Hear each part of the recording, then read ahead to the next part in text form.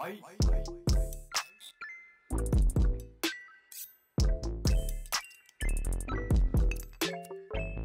YouTube, it's Faye, and for today's video, I'm going to do a follow-up on the fascinating topic of testing your brake fluid.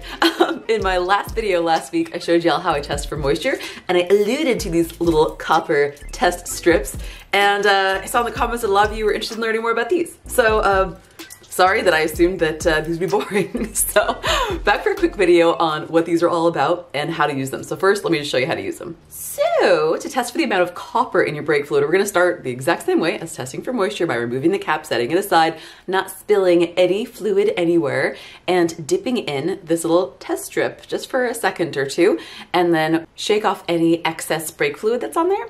Then we're gonna wait for 60 to 120 seconds and compare the color of the strip with the color on the chart.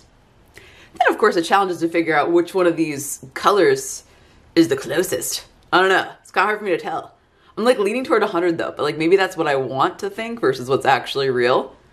But I mean, we already know I have to replace my brake fluid, so maybe I'll just own up and say that it's actually 200. So why does copper in the brake fluid even matter? So as I alluded to in my video last week, copper is not something that brake lines are necessarily made of. It's just part of the brake line that happens during the brazing process when the brake lines are made.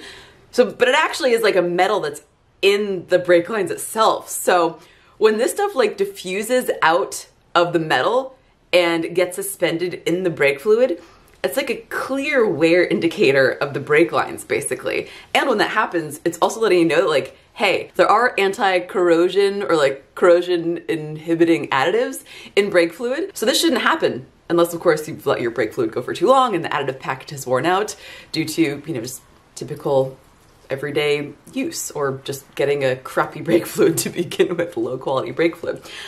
So indicating that there's copper in the fluid basically means that your brake lines are starting to break down, the beginning that slow process. Now, it'll naturally leach out anyways because of like the process of diffusion. I feel like this is like such a scientific, I've got my test strips. I feel like this is just time to put on my science glasses. Okay. So the process of diffusion, actually, I did terrible in chemistry. Chemistry was like the worst class that I did. It was like the only class I got a C in, and then I actually dropped out in college and I took a different class instead of chemistry because I didn't like chemistry. And I didn't need it for my major, but anyway, chemistry. The interesting thing about copper and why you don't want copper in your brake lines is because copper actually reacts with iron. That's what they say. That's the claim, is that you don't want, because there's so many iron components in your brake system. I mean, my calipers are made of iron. Now, I wasn't sure if this is actually true, and I don't know enough about ions to know how like copper and iron like react together. So I just like Googled it real quick, and I saw some pictures and like watched some YouTube videos on like copper and iron reacting. That's pretty gnarly stuff. You definitely do not want that in your brake system. So that's why this is good to have. Now, the only reason why I don't use this like regularly is just because of the price. Like this is like the Pro Kit. The Pro Kit, and it has 100 test strips in it. But it was like 75 bucks or something like that. Like who's gonna, if you have 75 bucks, don't you wanna like go out to a nice dinner? You're not gonna buy this strip when you can just buy the moisture tester that's equally as effective, but you know, test for something else for like $7.99. So that's the main reason why I don't use these. But of course, that being said, I do own them. So clearly I do believe in them.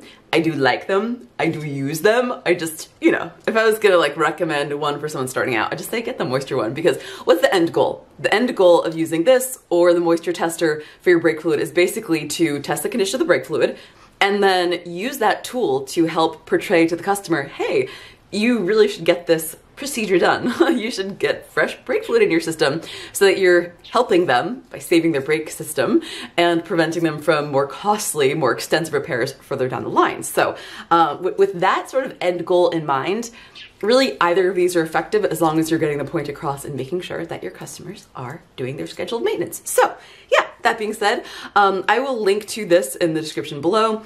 I also think you don't have to buy 100. I think they've got like smaller packs. So let me research that, and if I find a smaller kit, I will link that in the description below. Last, I would also mention that this is only good for certain types of brake fluid. That is .3, .4, and .5.1, not .5. But I don't know, anyone out there running .5 probably is I don't know, has like someone, Duff I was like for race car, it's like silicone based fluid, and you see it more in like high end or like race car applications, and you're probably getting your vehicle maintained a lot more than the average person. So anyway, all right, there you have it.